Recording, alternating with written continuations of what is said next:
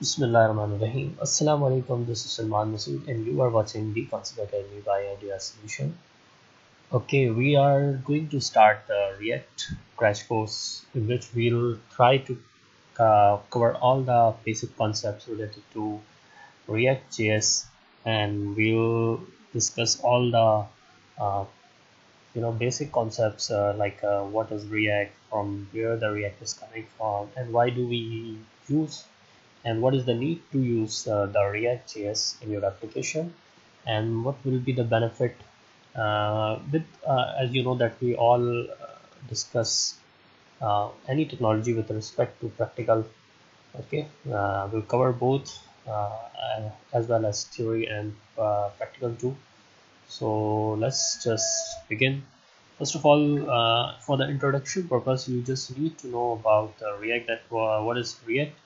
Okay, when you Google it, you will find that it is nothing. It's not a new technology. I mean, it's not nothing very new.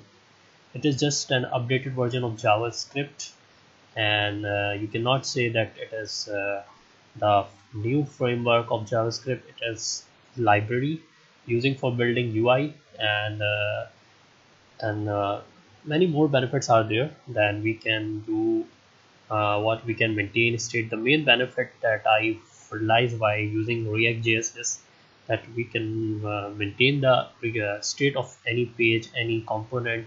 Okay, many more advantages are there that I realize by learning it and practicing it. That in normal traditional application we have a page. Suppose if I okay, first of all let you to the official document of React.js.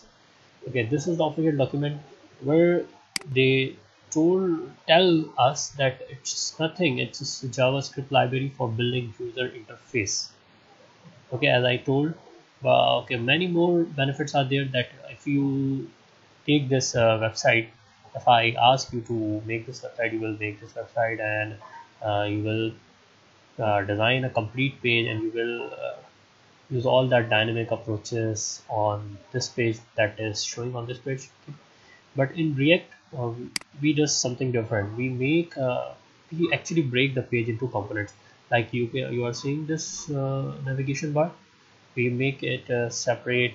We make this you know jumbotron div separately. We'll make a different component for this reading item.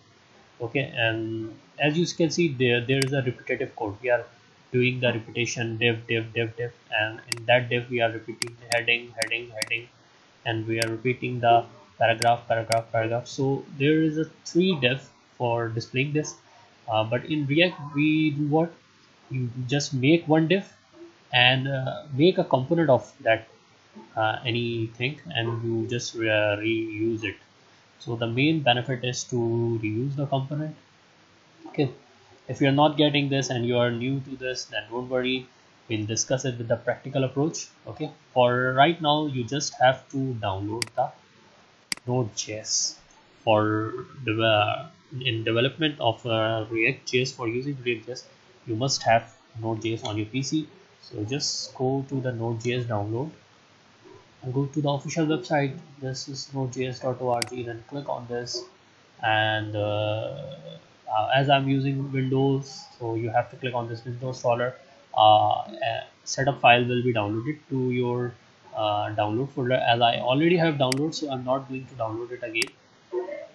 Okay, here it is. I guess I downloaded it. The latest version is this right now, and might be in the future they will update it. Okay, for checking that you might have Node on your PC. For checking purpose, we'll go to the CMD and we'll write this command. Okay, well, what we have to write, we'll write npm minus v. Okay, as you can see that npm is not recognized as an internal external command. Okay, so that means I do not have node installed. You can write node minus v. Okay, that means Node.js is not installed right now on my PC, so I have to make it install right now. So just go to the setup and click it. not a very difficult to install this. You just have to click next, next, next, and your work will be done easily. Okay, it will take a few minutes to install.